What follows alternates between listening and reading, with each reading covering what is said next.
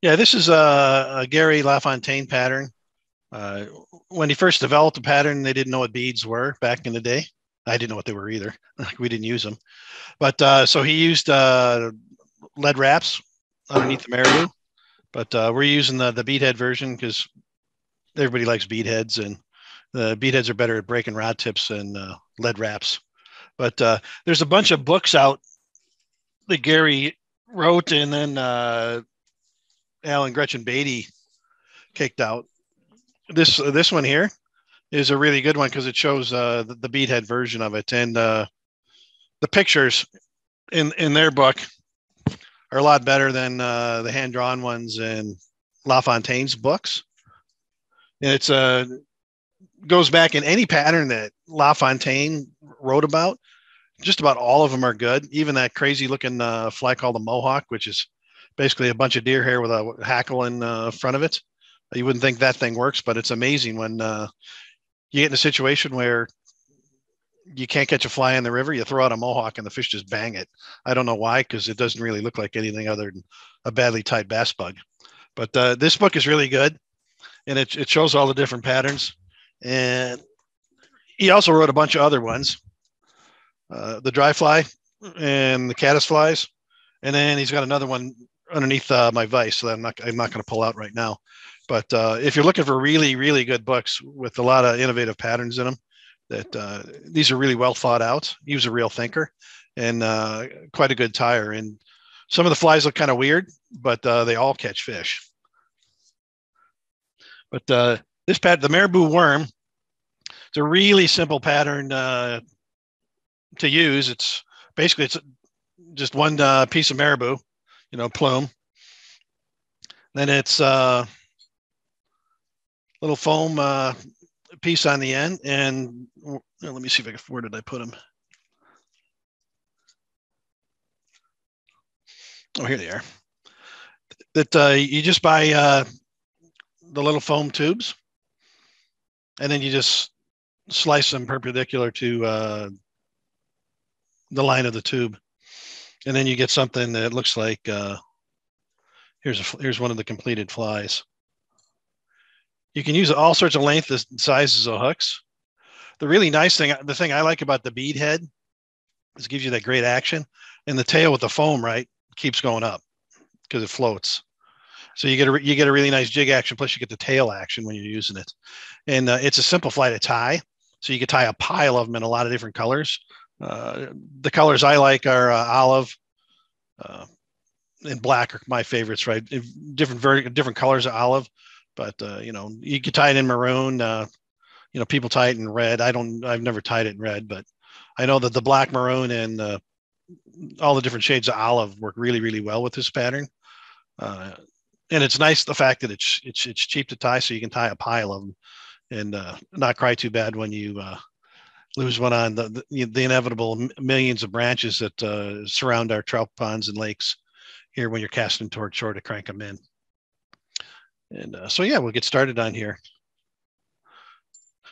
So first, what you have to do is you get your marabou plume, and you cut back to the stem's not as thick as it normally would be. Cut it with the scissors. I do it on an angle. Make a jab in there a little bit better. Everybody see that? Then you get your here. Show you what the piece looks like. The piece is just a little foam piece, right? That you just cut. And what you do, you get once you get it cut, you take your needle, you just jab it through the foam. Then you get it on and you push it down the needle to widen it out a little bit, just like that.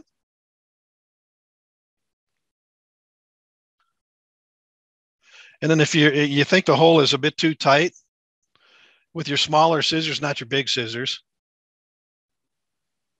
you could take it and stick it in one of the holes and just push it down the scissors like that.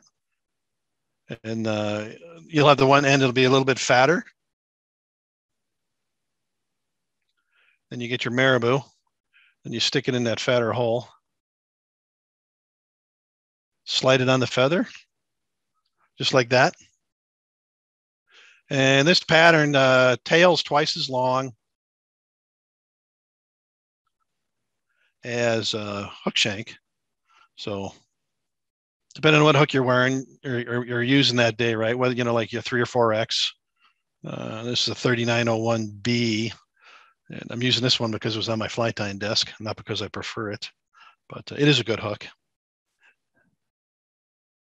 Then you match it. See, that's too long still. See?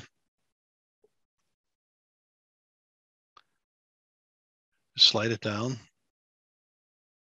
And at this point, you're thinking, well, maybe I'll just go in there and super glue it and get that part of it over with. You want to do the super gluing last because you're manipulating it and curling it and getting it to length. And sooner or later, if you do enough of that right, you're going to glue your fingers together.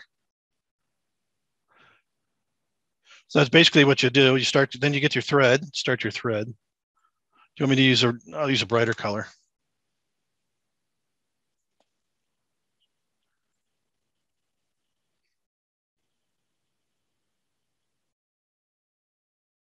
I just wind it around, so the bead won't slide back.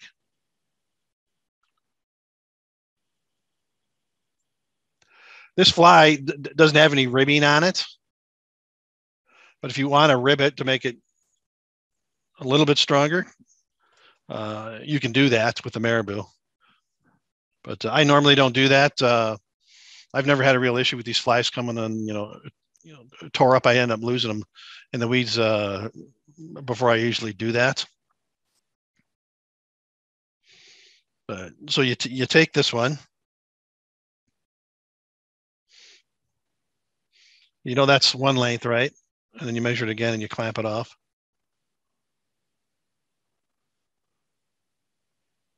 You just manipulate it so it's. So it's about like that. That's about 2 lengths. It's so simple that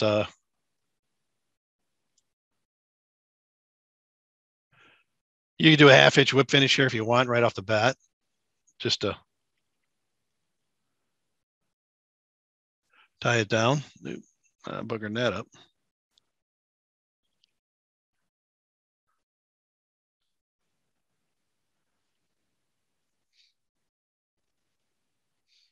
Just get it on there secure, so it's not twisting around. You just work your thread back up.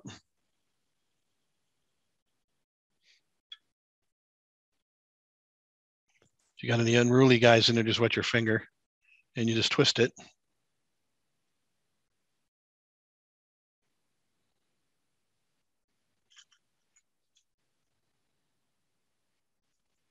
And you just wind it. Doesn't matter if you wind it toward yourself or away from yourself, as long as you just wind it on there. And the marabou forms a rope.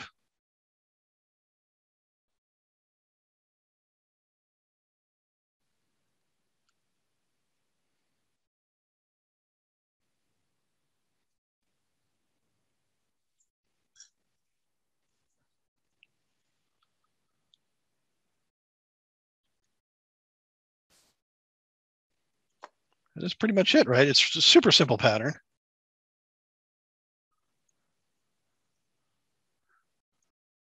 This is pretty much it right here.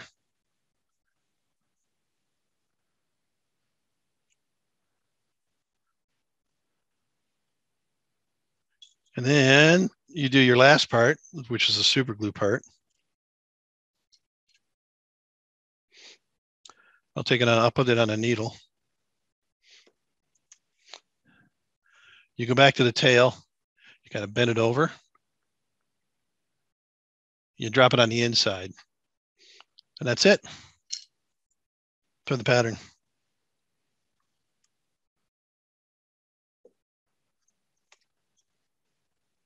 And it's one of these patterns, right? That's so easy to tie. People think, well, that's not going to work. But if you use it, it has great motion.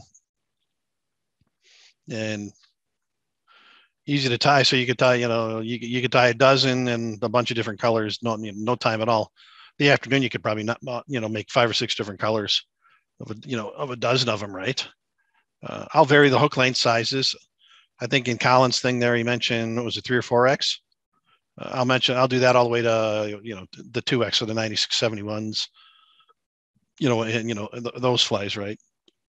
The 3906 is a good one too. There's lots of hooks out there to use, that you can, depending on if you want long ones or skinny ones or short ones, give them a try. They're really easy to tie.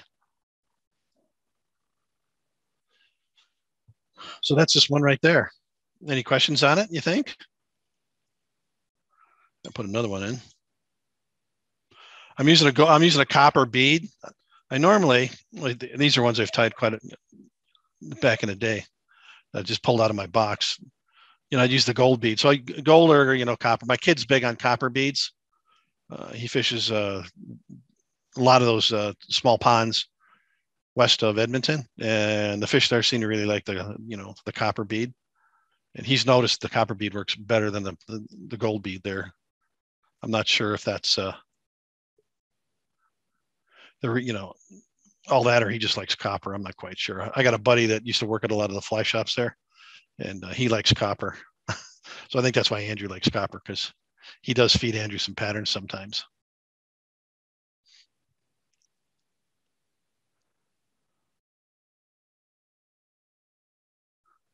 What do you think, Murray?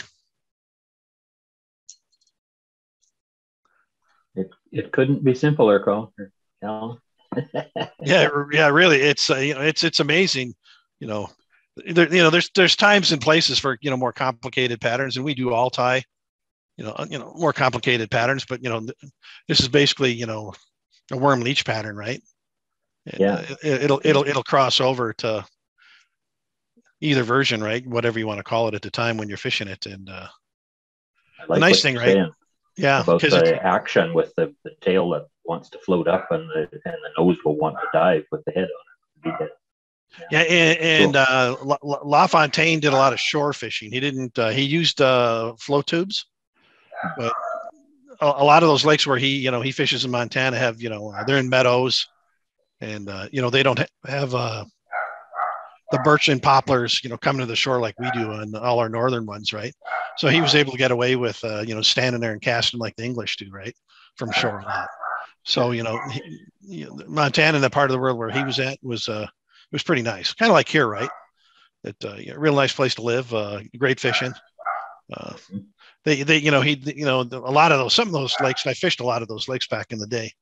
That you do have to to be more effective, right? You have to use a U-tube or a U-boat, or or something like that, right? And but this lends itself to the jig action as you're coming in, creeping up, and the way it jigs, unless you're going through some really slimy stuff, right? It can be pretty weed free, But the advantage we got, being in boats and U-boats and float tubes and all that, is casting in the shore, and then stripping it in like a lot of guys like to do. This is an extremely effective fly for that kind of thing.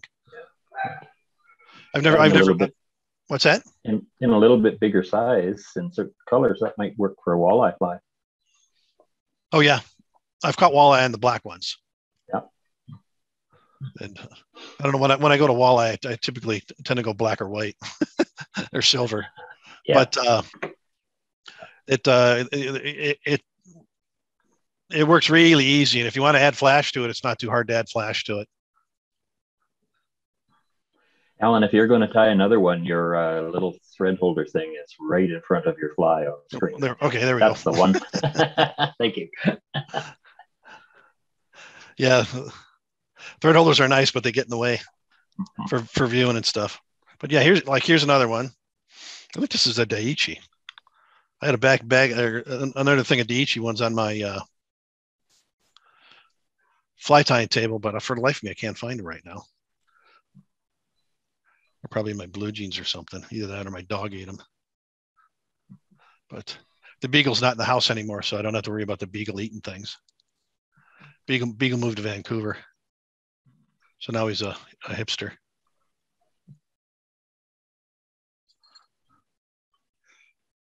But yeah, it's a standard wind your thread back until you get to, where the barb would be. Most of these have the barbs pinched because, like the mustads, right? You have a prominent barb, right? So sometimes it's you really got to put a lot of pressure on it to pop it around that barb. So it's just easier to smash the barb down when you're tying.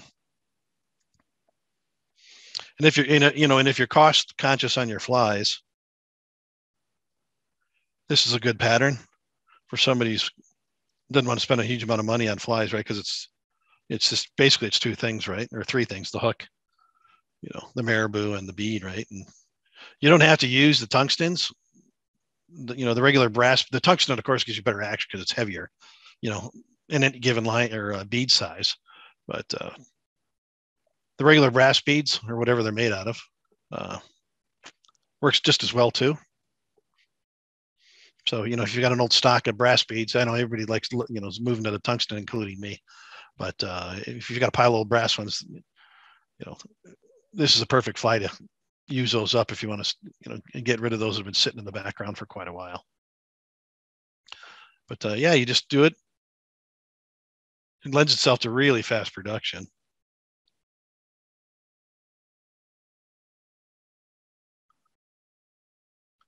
And you could whip finish that, or you could put a dab of glue in there if you want. I don't get too particular about them. And you just take it and twist it, right? I wouldn't worry about the strands that get a little bit loose because they'll get bound up, and if they look a little bit errant, you could just always just snip them off.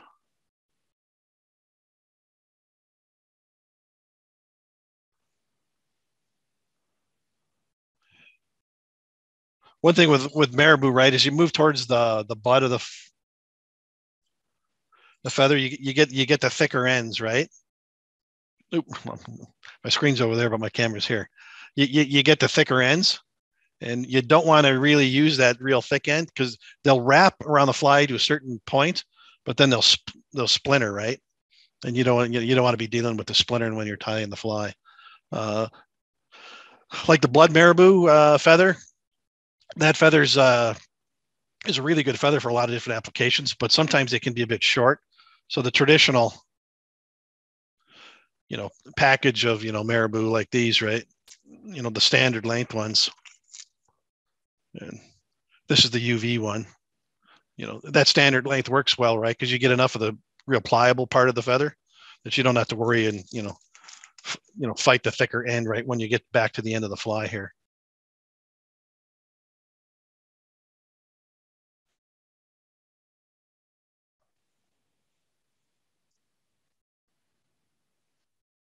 Yeah, 3 or 4 turns on a whip finish, and then you can dab it with glue.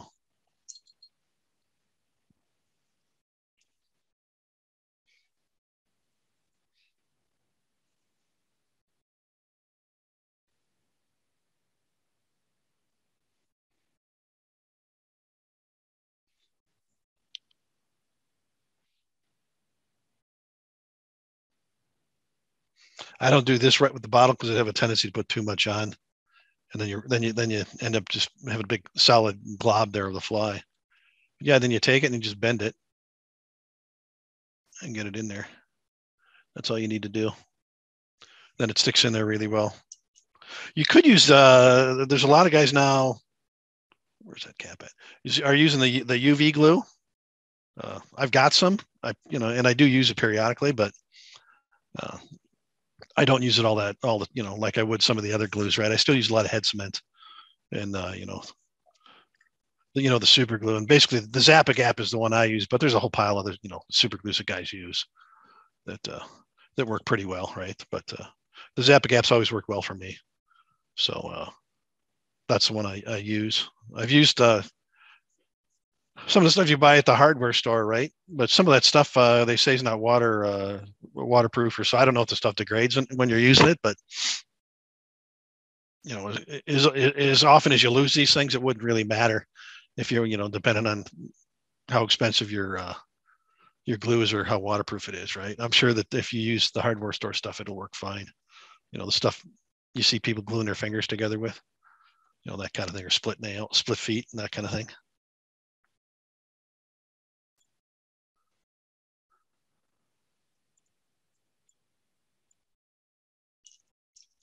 Yeah, this is another good use for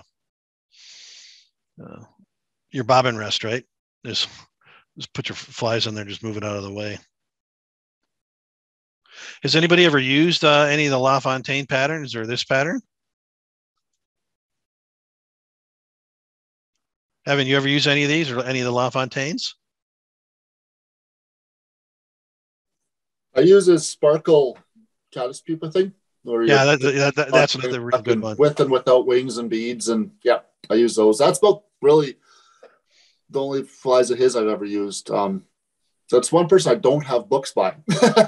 Someday I should buy some, but I've looked for caddis flies, and I think it's out of print. And the last version I found, they wanted like $600 for it. Yeah, and it's amazing what they want. Like what was it? Oh, Barry Mitchell's the Trout Stream Highway book. Yep. That book, it's a paperback about it's up over there about that big. and if you go and you look to buy one off the Amazon or whatever, right? Guys are selling for like $600 or $700, and you're going, really? Come on, right? you almost wish somebody would bring back Barry's book. Yeah, reprint it. Yeah, but I don't know if that'll ever happen. So some of those should be. Yeah, but there's a bunch of other ones out there too, right? Yeah. That guys have written. Like McLennan's got a pretty decent book too, right? Yeah. And then there's one that mostly talks about the trout lakes on the BC, Alberta side of the Rockies, right on both sides of it, right? And that's a really good one too. But yeah, Gary's been dead for quite a while now. He had ALS. I think what he had. Yeah, I was trying to remember what he had. And yeah, that was tragic because he wasn't that old of a fella, right, when it took him. And I talked to him once, and he had that book mailer thing, right? And there was a lady that worked with him at one point in time that was running the book mailer. I don't know if the book mailer is around anymore or not, but he would answer the phone periodically.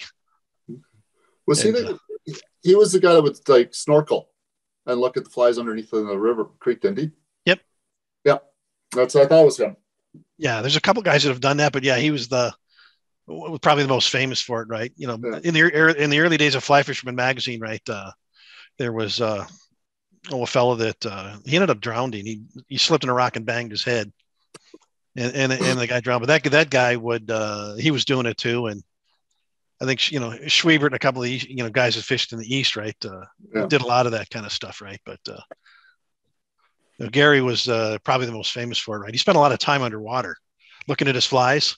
Mm-hmm. And I think that's how his daughter learned how to cast, right? Because he couldn't do both at the same time. So he dragged the family out there, right, to cast flies so he could look at them, right? And he'd get a nice pool on some river in Montana, right? And he'd watch the flies swim. And that's the whole thing behind his diving caddis patterns and the wet fly patterns and that kind of thing, right? That some of them are pretty strange looking, like, like the Mohawk, right? Yeah. It's cut kind of like like a triangle, right? And it's a goofy looking fly, and but it really works well. Even those little sparkle caddis, the first time you look at them and the first couple you tie just look horrid. Yeah. And the thing with them, right, is they're really not a fly shop type pattern because now you go into a fly shop, right, and everything's got rubber legs and all that kind of jazz, and I use rubber legs too, and but they're just not as catchy, right? No. But they work. Yeah, and they're incredible, right? And this one falls into that same category as being super cheap to make, right, and hugely effective. But it's definitely not on the fancy end of the scale.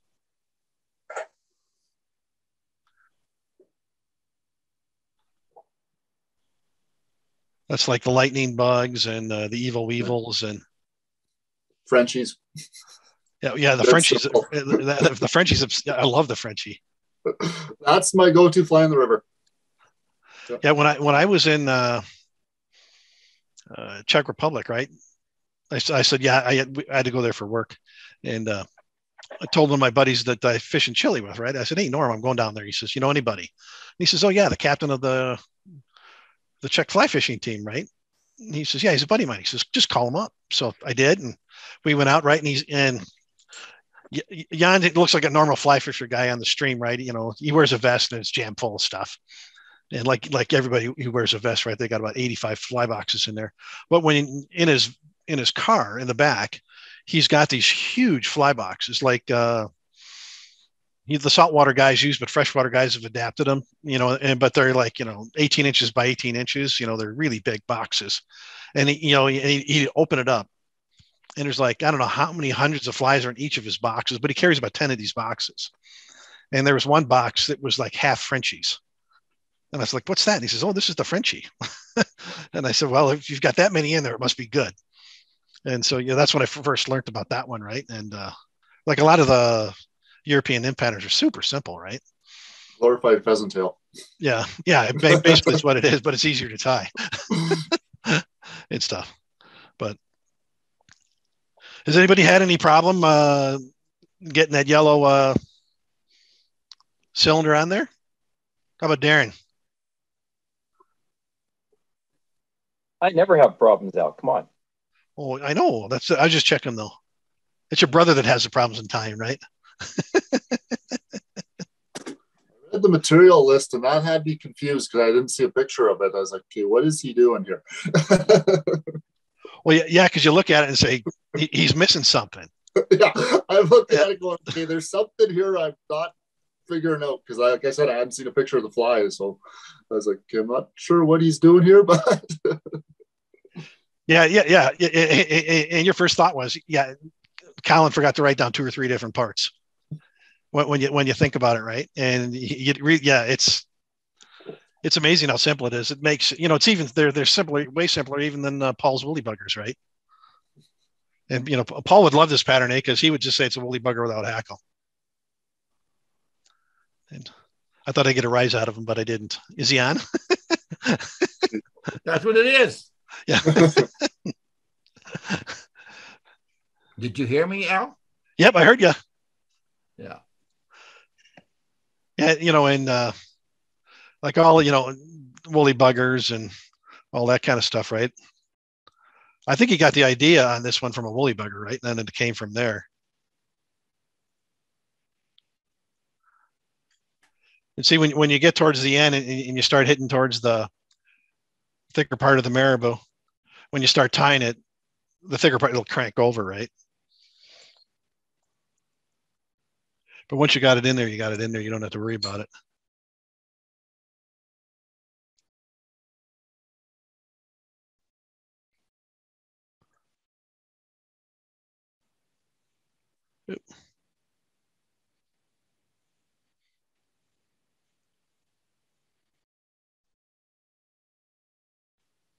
Doing a whip finish, I'll do it 3-4 times.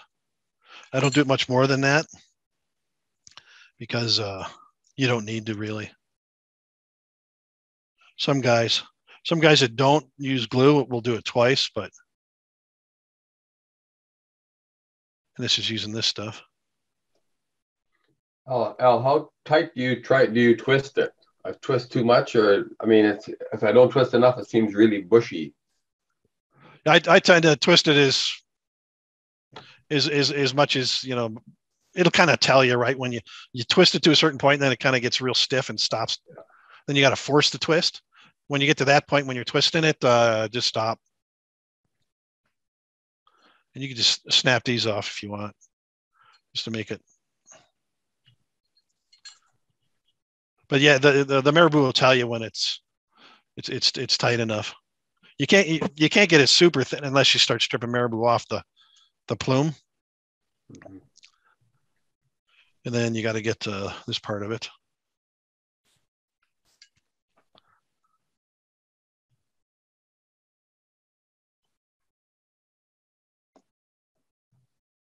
I'm always pretty conscious about when I'm using super glue because I'm one of them guys that has glued his fingers together several times. When I was about before I started heading down to Florida, working down there. I would have been about 2021. Super Glue just came out, and it was Whitlock was talking about how great the stuff was, right? And had to go see Dr. Ryan. He was an Irish doctor in town, right? He was the family GP. Because I went into his office like this, right? And yeah, he wasn't very subtle about stupidity, right? So he said, just hang on, and gave it a good rip. but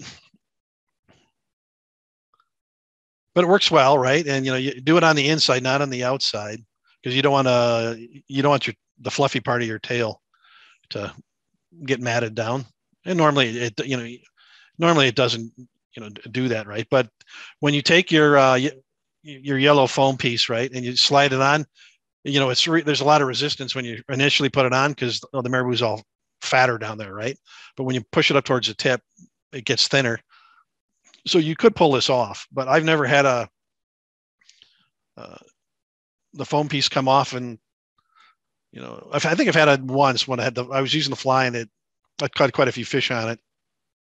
The Marabou sooner or later will, it's not like fur wrapped with a rib, right? And sooner or later it'll get mangled. But especially if you're using it on the body. And you do, the trout do have pretty good teeth that'll tear them up if you use it a few times. But it's such a simple fly that I really don't worry about it. And like I said, if you wanted to use real thin wire, you could do that and counter wrap the Marabou body, and you'd make it even more tough for a fish to wreck it, for sure. And then you could pull that when you're doing it right. You can pull that tight, and then the tighter you pull it, right, the middle section here will get a little bit thinner, right? Because it'll slide the rest of the tips out, right? But in water, the motion's fantastic on it. I think everybody should give it a go. It's real simple. And really the benefit of it's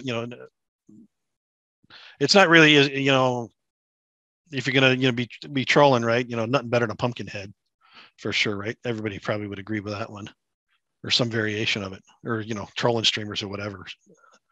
And but this one, right, is just perfect for when you're pounding shore, because you got the the jig action, right? And you got the head dipping it, and then you got the foam piece doing this, making that part of it, right? So you got a dual movement in the fly. And I think that's why Gary liked this pattern so much. In pre-bead days, right? He'd wrap the lead, on the front, the forepart of the fly. Back in the day, fishing, when I was fishing the Bull River 30, 40 times a year, right? We could put enough lead on our woolly buggers, right? There were 20, 30 wraps of pretty thick lead on those things, right? And chucking and ducking, there's a reason they called it chucking and ducking, right? Because you'd have your big heavily weighted woolly bugger, and then you'd have a 18 inches back, you'd have another weighted nymph of some sort. My favorite was the Brookstone. When I was fishing the Bull River all the time, and you'd always hit a duck, right? Because one of those flies would slap you in the back of the head, would give you a concussion, right? And but the bead, the beads now, right? You don't see as many of the heavily weighted lead flies like you used to. You still see them, right? Because there is a good purpose for them. And fishing, this would be a good fly fishing jasper in a big size. Fish it in all white and with a silver bead, and you put the bead and lead on it, and you cast at the river mouse of all the rivers that go into the Athabasca and Jasper. And bring your 8-weight, right? Because those fish are big out there.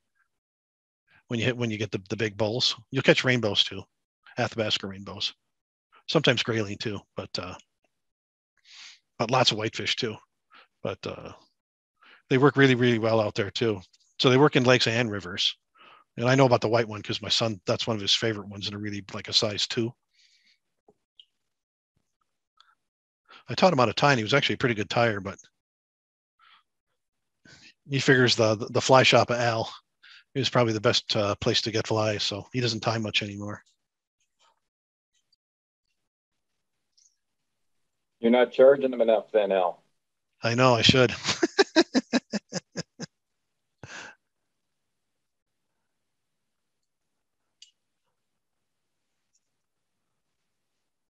But yeah, I could tie a red one just for contrast.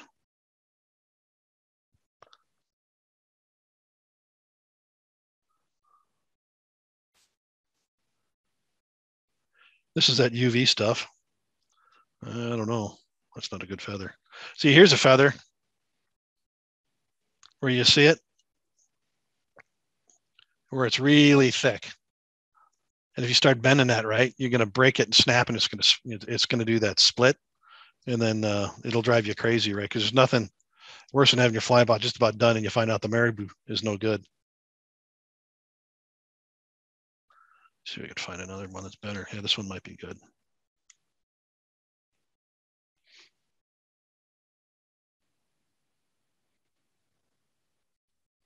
I'll wait and see on this one.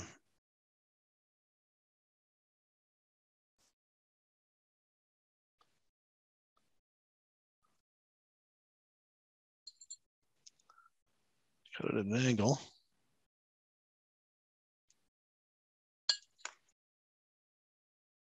I cut it at an angle because it's just easier to jab the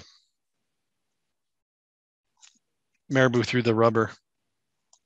And if you do tie a bunch of them, right, it's just easy to get them, take a couple of these tubes and just cut them, kind of like that.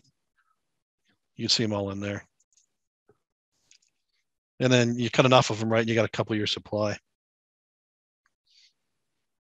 Hey, here's a fly. That's Dennis's. Boatman that he likes to tie. This is a really good one, off subject.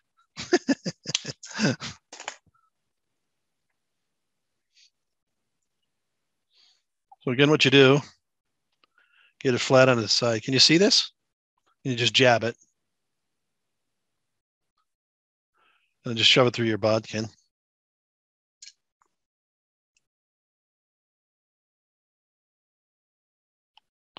Normally, if I'm going to tie up a dozen or so of these things, I'll do this step all at once.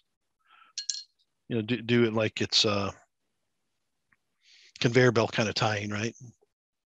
Just so it just goes quicker if you conveyor belt style tie. I used to do that when I was like, if back in the day, if I'm tying like, the guy orders 5 dozen Adams or 10 dozen, you lay all the pair of wings out, and then you lay all your hackles out, and then you got your stuff for your tails, and you just go like that, And if you conveyor belt tie this one, which you'd get all your marabou set up like this, and then it's just bang and crank and crank. And last thing you do then after everything's done is you'd go back to the, however many dozen it is, and just dab the rubber, cylinder, right, with the super glue, and it would go even faster. Some guys just like to tie them one at a time, though. Yeah, that's about right.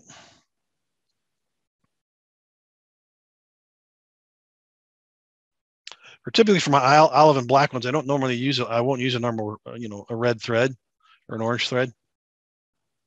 I don't know why. I just normally tie with olive or black, depending, whatever color the marabou is.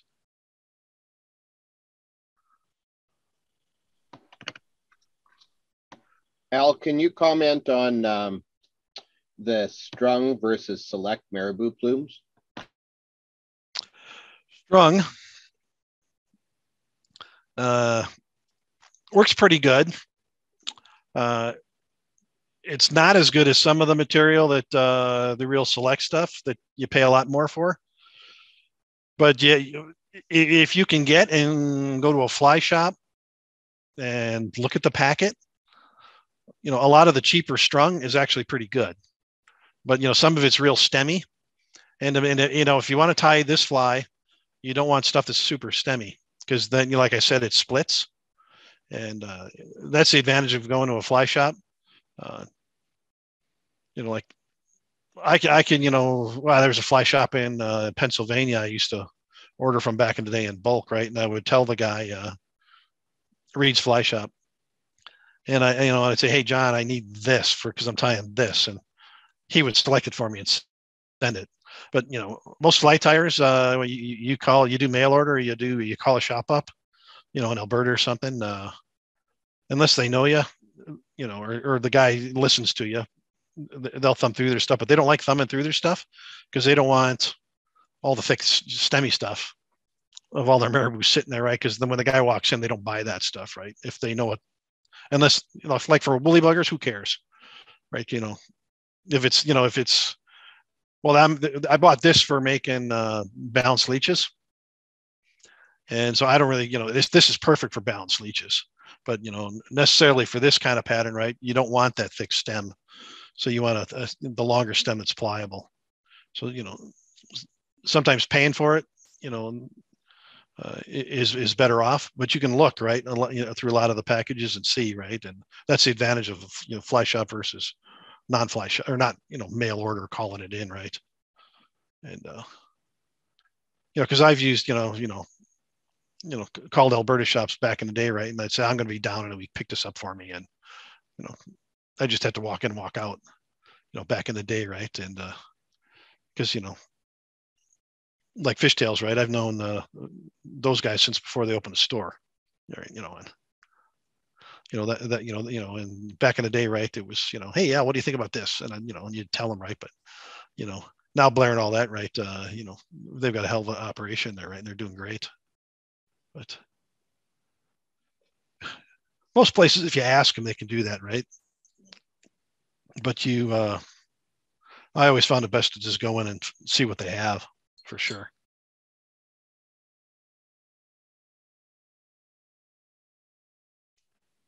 But just because the marabou's, isn't, it's too stemmy for this purpose, right? Most marabou, how often do you wrap a body with all marabou? There are patterns that use marabou, but most of them don't, and most of it just use it for tailing, and just about all this stuff is good for that.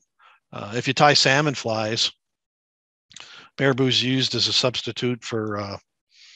They don't even hardly say it anymore, but they used to use it for eagle. There's, if you look at some of the old English patterns, Evan's probably seen this before, where they say use dyed bald eagle for this, right?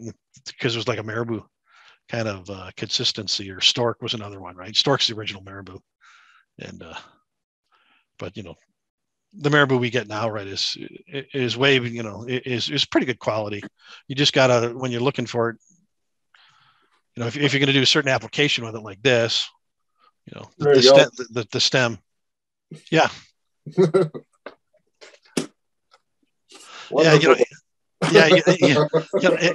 And I've got friends, right? You're fishing BC, right? And you come around the bend, and there's like 20 bald eagles, and they're all sitting on, a sand spit in the middle of the river, right? And then there's always one guy who goes over and sees it, is looking for that feather, right? And that's a feather you probably shouldn't pick up, and I've never picked up anything like that. But occasionally you'll see guys walking around with eagle feathers, right? But eagles one raptor, right? That if you pick it up and you take it in to get a permit, you're probably not going to get the permit, because I do know guys, because it is legal to pick a dead one up, but the questions you're going to get, and that bird will definitely be x-rayed, and so I've never bothered with it, because it's way easier. And I'm not a dyer. I did a little bit of dyeing back in the day before my mother shut that process down, and because I dyed the concrete utility sink in the basement a couple different colors, and she wasn't too keen on that. So I've never bothered with non-dyed stuff, right? And because most of it's like they wanted like a yellow kind of looking color, but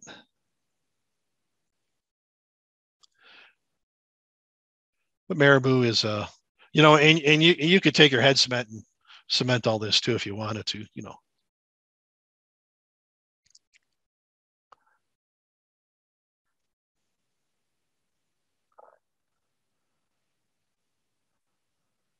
This one might not be long enough.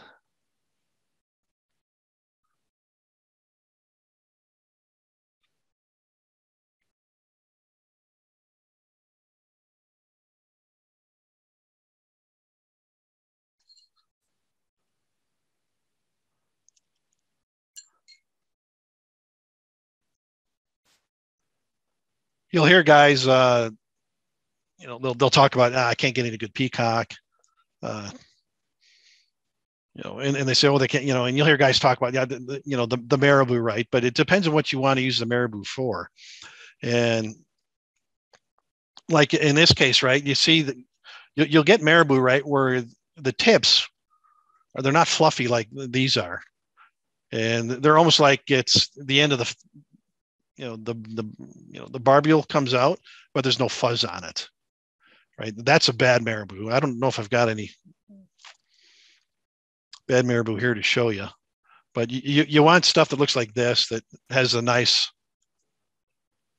feathery, back end of it, right? So your tail looks good. And everybody's, Paul can, talk about this too, where you get a Marabou feather and it looks just like little bendy, like thin strips, and it's not fluffy. And that Marabou's, I don't use, that's crap.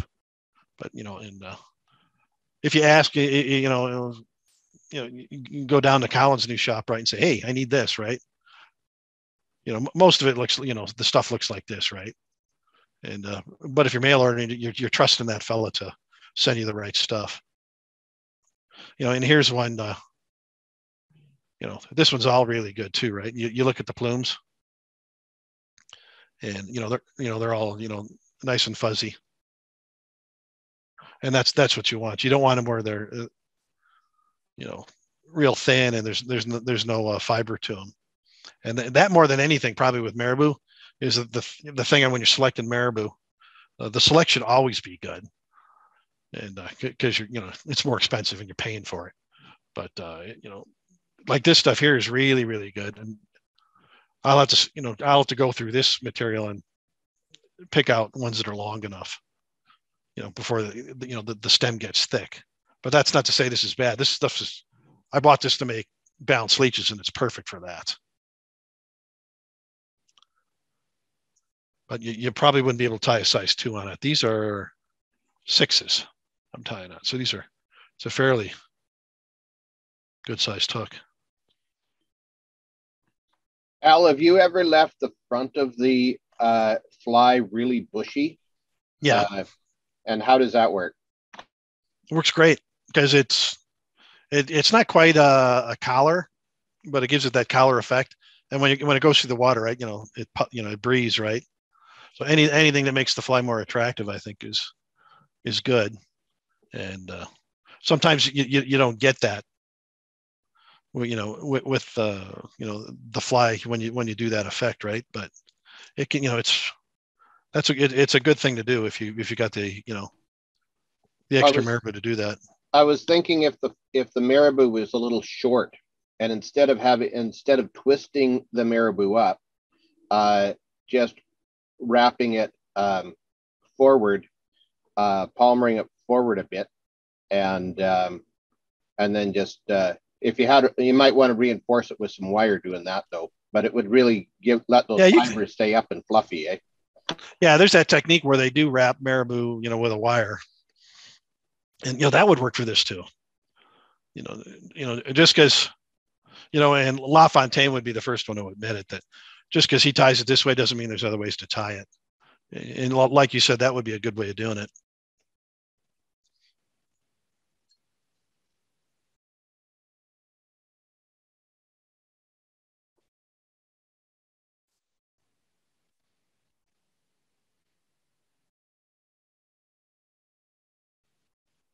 And then when you're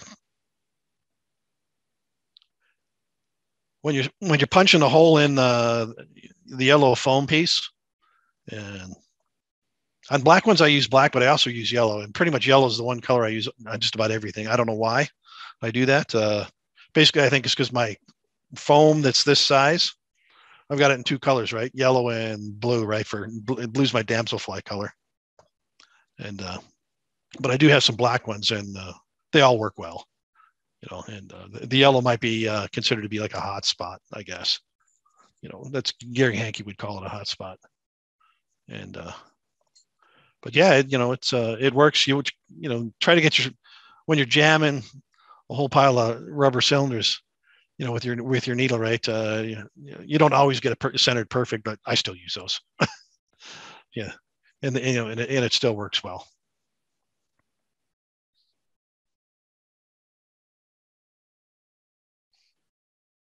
Yeah, but this is a color that my kid likes.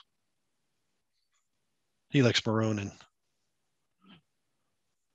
then the copper bead thing. Those are two colors that he likes.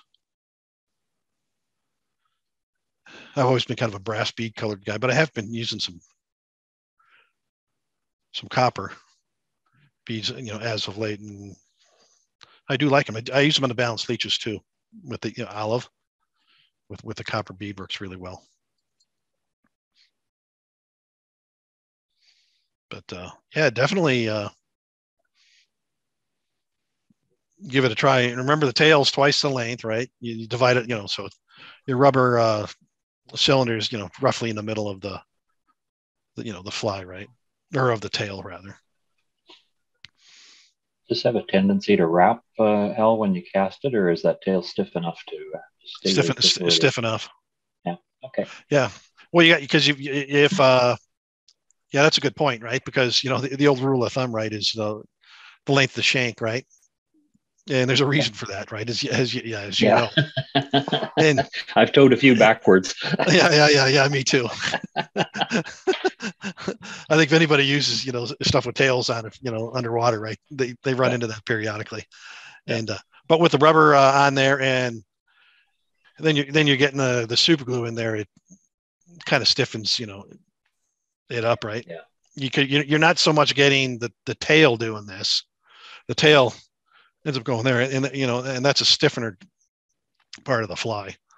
So I've never had that much of an issue. I don't think I've ever had an issue, with this pattern doing that. But yeah, woolly buggers, like beginner fly tires are thinking, wow, that tail's going to be awesome. And yeah, it looks pretty good. But yeah, you're right. They don't realize there's a reason why you don't go with a super long tail. If you like super long tails and you're really bent on doing 2X tails, right? Get a piece of stiff mono, and 30 pound, 20 pound, and then tie that in first, and then tie your marabou kind of around it, and that thick mono, will prevent the fly from having the tail wrap around it, because it wraps around the mono effectively. That makes sense. Yeah. And so and some bass flies that I used to tie for guys. I used to tie tons of those. That guys like longer tails, and just about all those patterns, right? You'd stick, a real stiff piece of mono in there, or there's other things you could stick in there too, right? Guys will do feathers, and crystal flash is another stiffener. But I never liked the really super long tails, because you get, they do the nipping thing. Yeah. And they nip the tail, and and one way to get around that, right, is to put a stinger hook off the bend of it, right? And a lot of pike and bass fishermen, they like stinger hooks, for that reason, right? Because the bass will sometimes just go and nip, or perch do too. As we all know that when we go up and fish Sealy, and the little buggers are nipping at it, and you get all these bites, right? But you never catch any fish, because they're banging the tail, right? And they're really good about banging just the tip of the tail.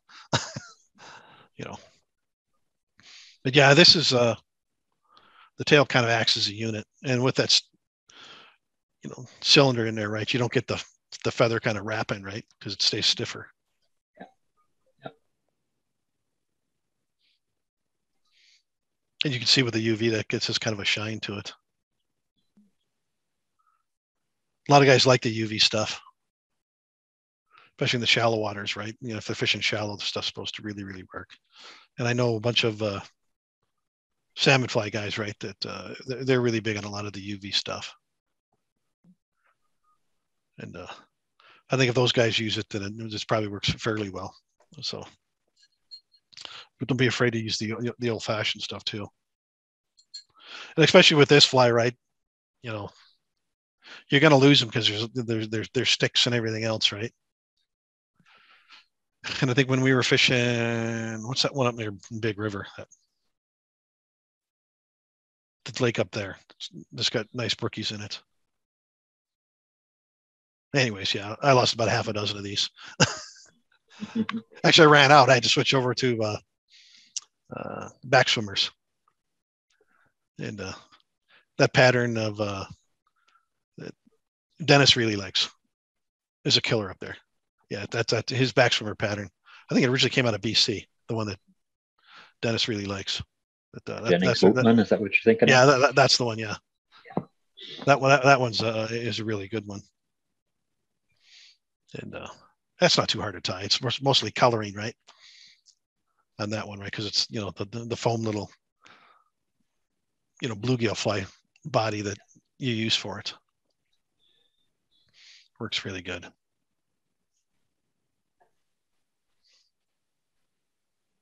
So I'd say give it a try, and if you know anybody who's got a LaFontaine book, you know, see if you get your hands on it and look at all the strange patterns. Right, he's got a lot of patterns on.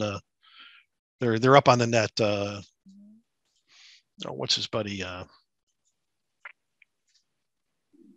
Jack Dennis.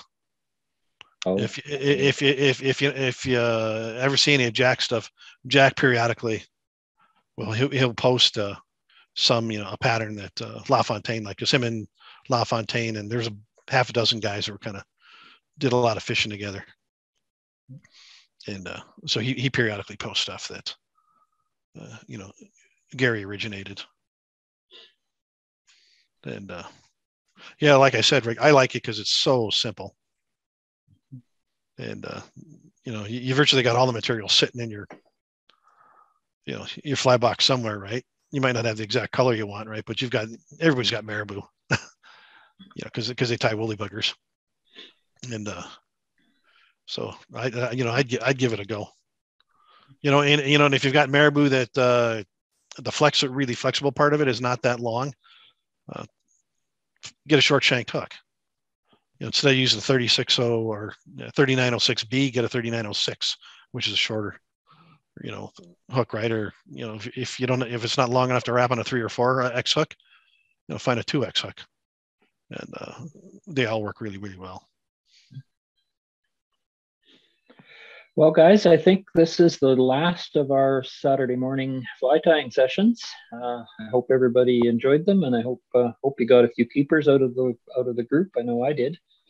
And thanks very much to Al and all our previous fly tyers for donating some time and some effort to make these happen. I think everybody enjoys these. I sure do, anyway.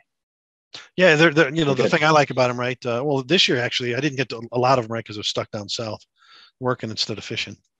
That was a tragedy. You poor guy. I know the weather's pretty nice down there, so I really can't complain about it. But you see stuff that guys use and they like, and it catches fish. You know, like there's that one pattern that Colin showed last year with the crinky fibers. You know, with basically what's that, Darren? What are those patterns called, or that material called? That you tie. It's a clouser with this material on it, and Krelix. Krelix, yeah. And that, you know, the copper and the green one, right?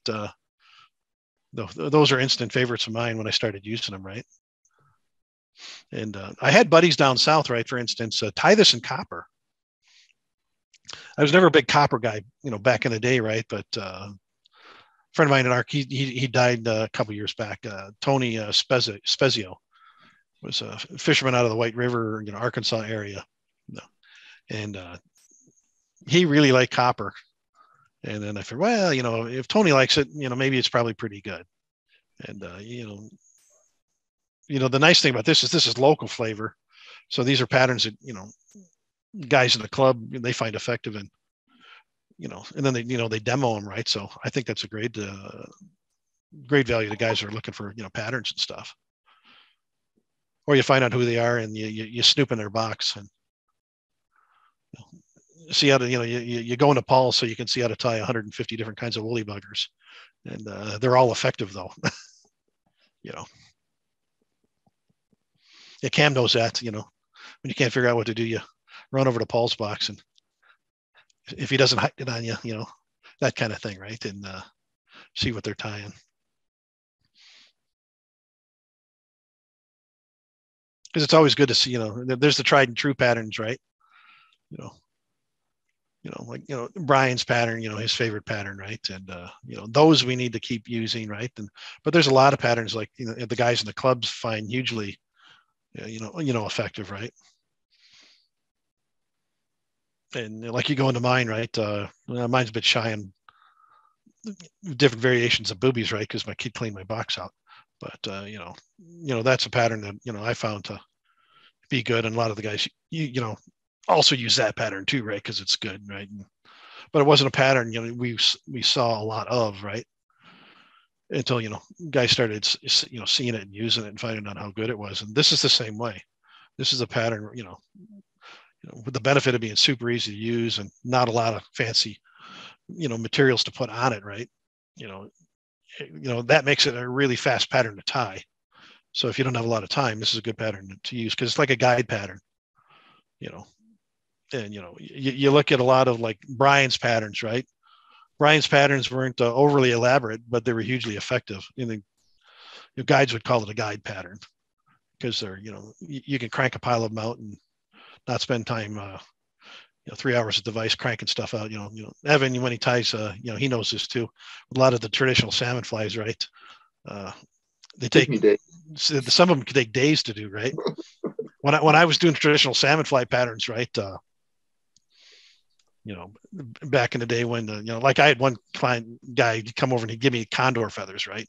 And he'd say you could use an inch, right? And those flies would take forever to tie because all the things you put on them, right? And but for lake fishing, you don't need a lot of that stuff, and some of the stuff we tie is really, really effective, right? And not too hard to tie.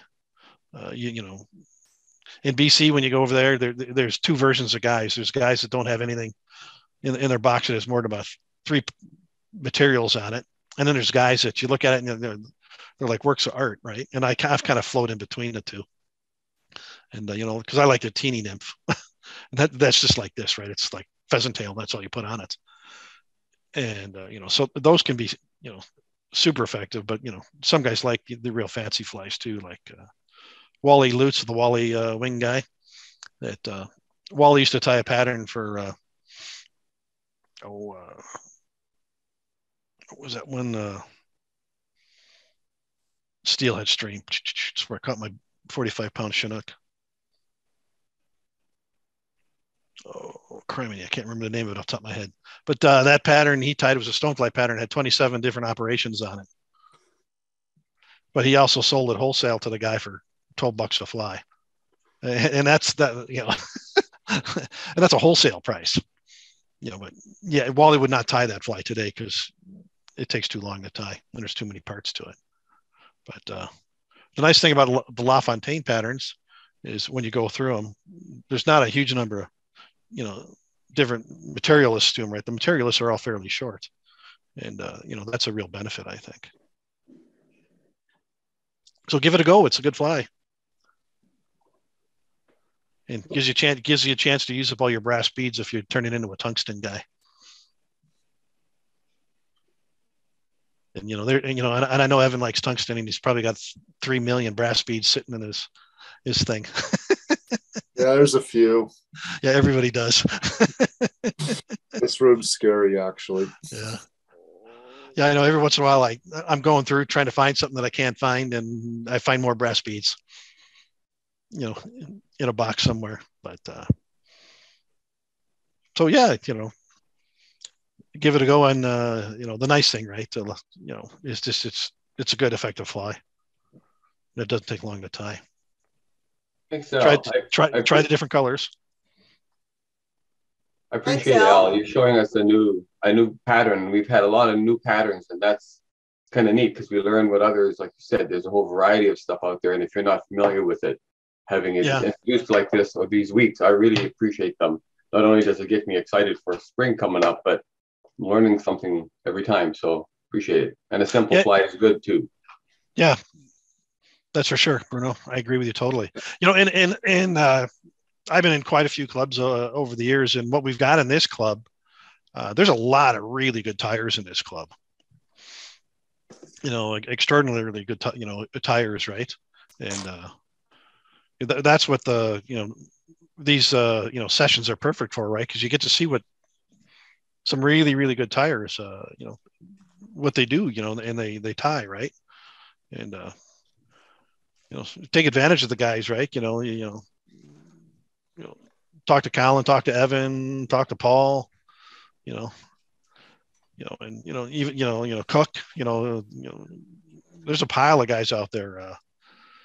There were hellaciously good tires, right? That are more than willing to show you what they use, right? Take advantage of it, right? Because we got a great resource in the tires in the club.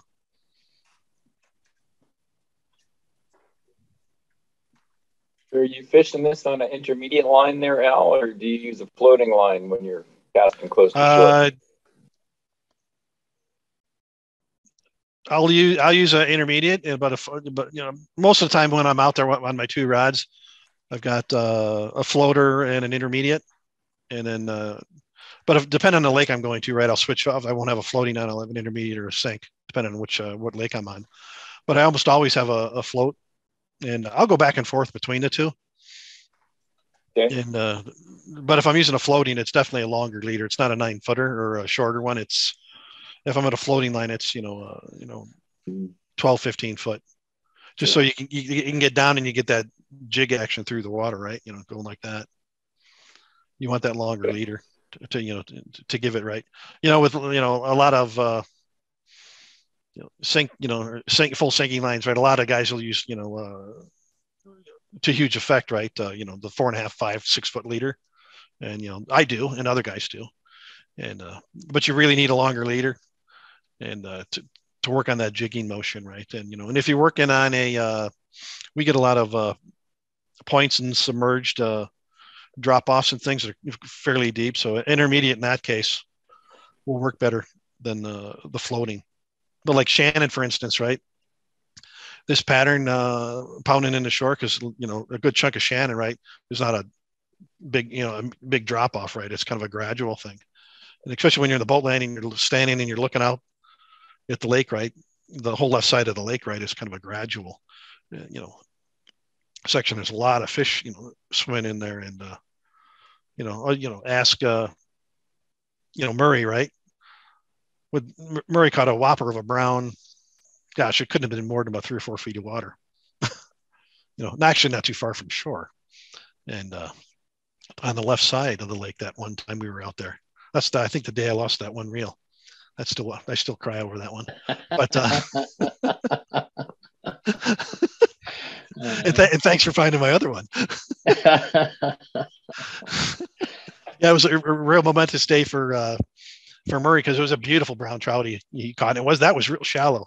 I was kind of surprised where you caught it, right? Because that water's not deep there. And and then for me, right, Murray saved probably one of my all-time favorite Ross R reels that I've had since I was a little guy. And what's that? That fish What's that? I didn't hear you. I caught that fish on a booby. Yeah. Yeah, and that's another classic simple pattern, right? Yeah. And but a lot of those lakes are like that. Neslin, right, has real nice open shallow areas, right, on the back end there on the other side of the island, right, and on the highway side, right, there's some really good areas where you can use a floating line, right, but then there's areas on that side too where you could switch off, maybe be more effective with an intermediate.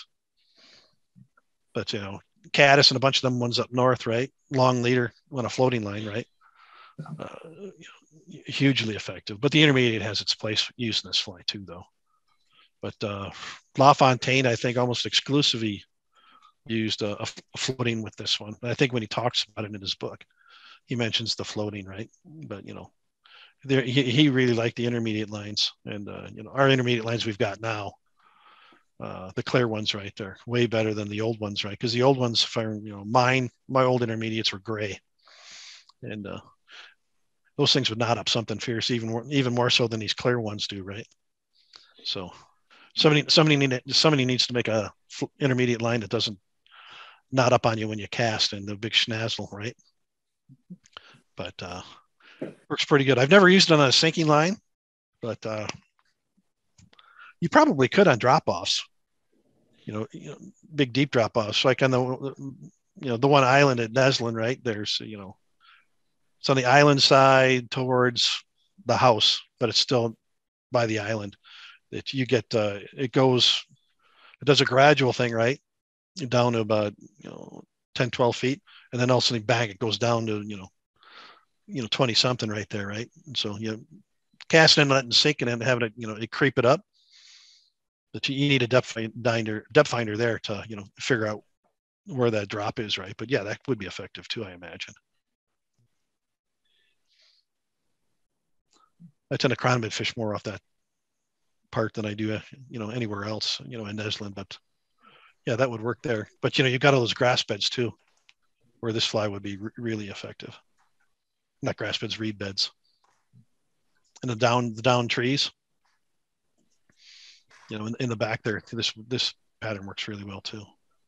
That's where you donate the flies. Lots of them.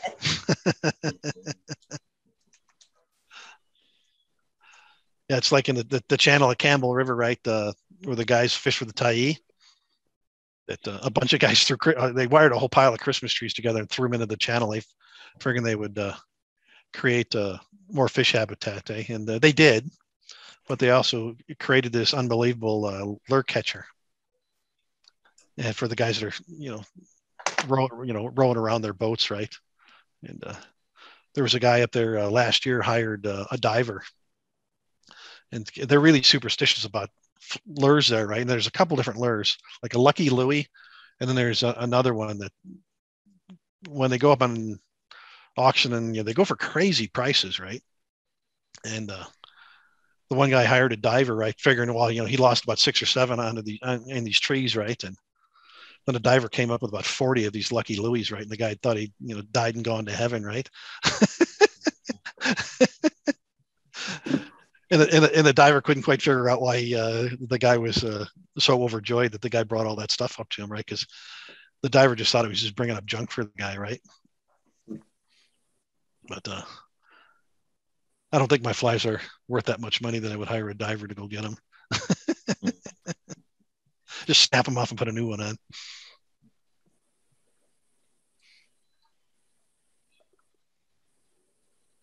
Well, thanks, Al. That was good. I enjoyed that. Good.